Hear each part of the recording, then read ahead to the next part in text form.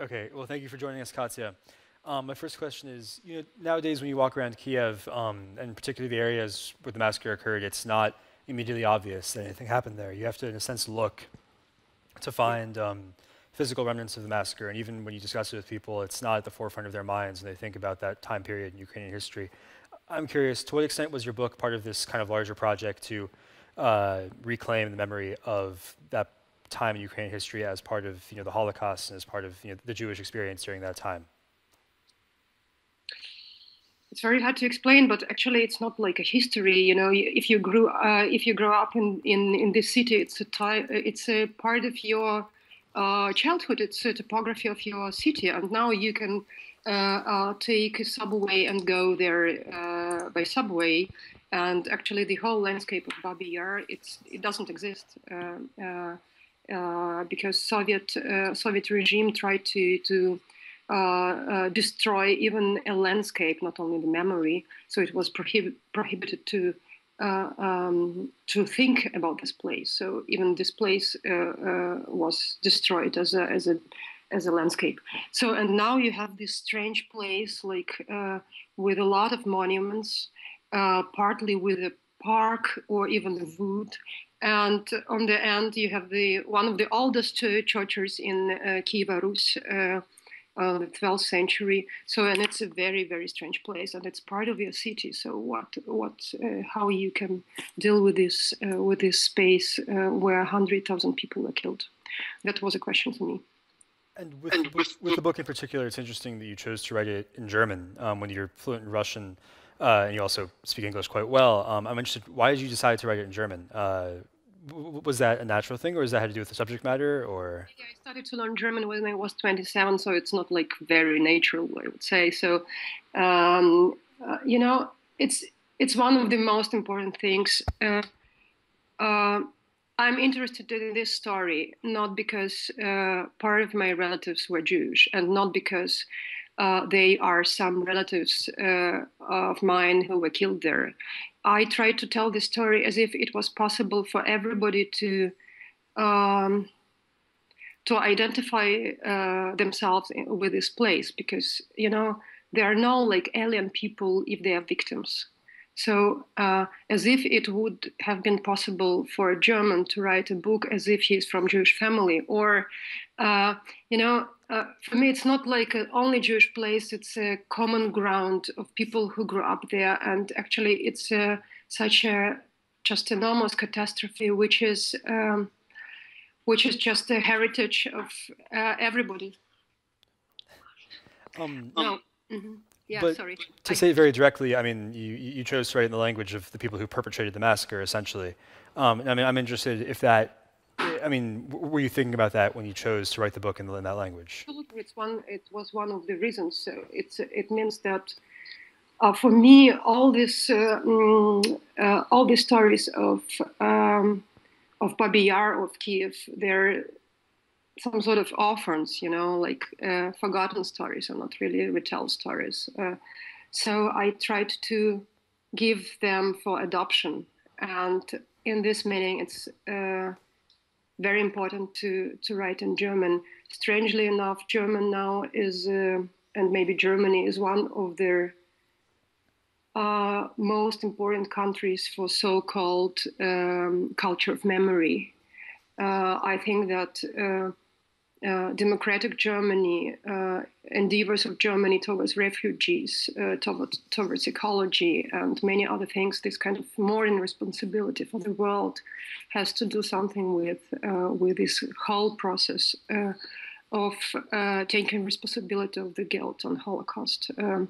And if we look at Russia today, we can definitely understand what's the difference between Germany and Russia in perception of their own history. And actually, Soviet Union was also part of this war and responsible for the Second World War. And this part of the process, didn't take place in Russia, and now we have new wars and all that, So German in a way now is a language of a refugee, of not told stories. I mean, it's something very similar to American literature of 2030s. So German accepts everything.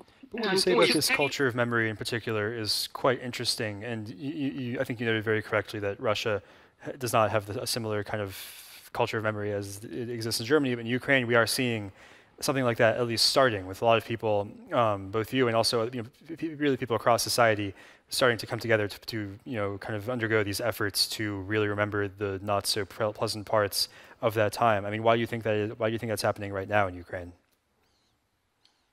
It's hard to say if it's happening now because, if 91, 92, those years, there were really big meetings in Ukraine and Babi Yar, and all these monuments were built in these years.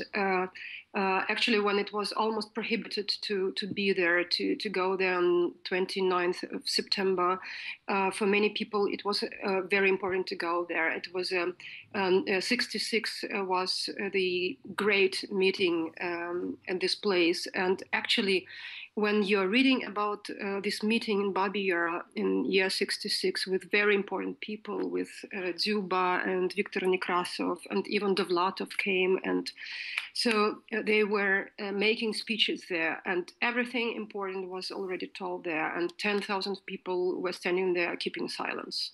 So it was really absolutely extreme experience for the people there. But nothing happens afterwards. That's a great problem. Even now in Ukraine, like you have big ceremonies, you have intellectual books on that subject, but it seems like in many layers of society there is no memory. And actually Babi Yar, it's only a part of this kind of oblivion. We have many myths. And I wouldn't say the process doesn't exist, but it's just ridiculous in comparison to many countries where people really, the masses of people are dealing with their own history. And I really want to repeat, it's not only a Jewish place, it's our common ground, it's our common grief, and we have to define this we also through this catastrophe, and why now?